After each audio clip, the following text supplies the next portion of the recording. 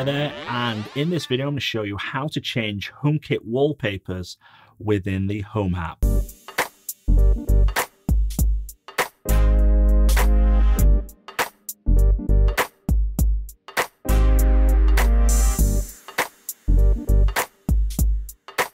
Hi, welcome back to HomeKit Authority, and my name is John. This channel is dedicated to HomeKit news, reviews and tutorials.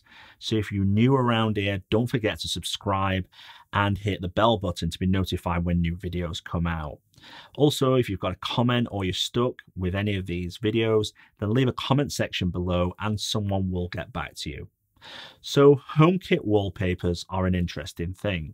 You can set up HomeKit wallpapers to give a bit of personalization to a room, or if you want to easily identify it. So now I just want to point out there is some limitations.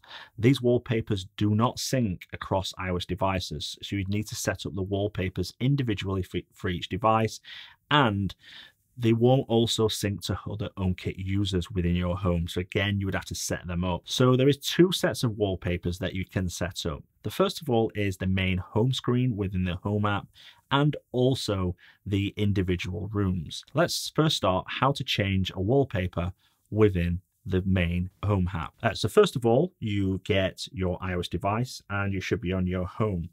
Now you click Edit at the top and you click this icon here, which is arrow next to the name.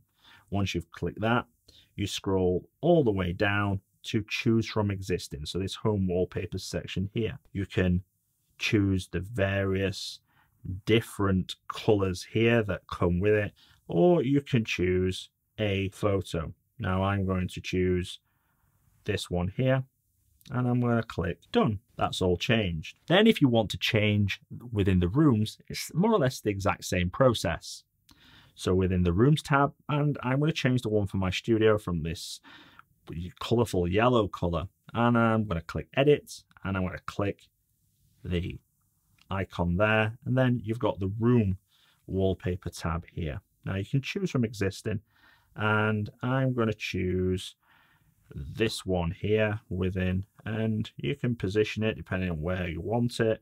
You can do various different things, but I'm going to position it just there because that's how I want it, and then it's done.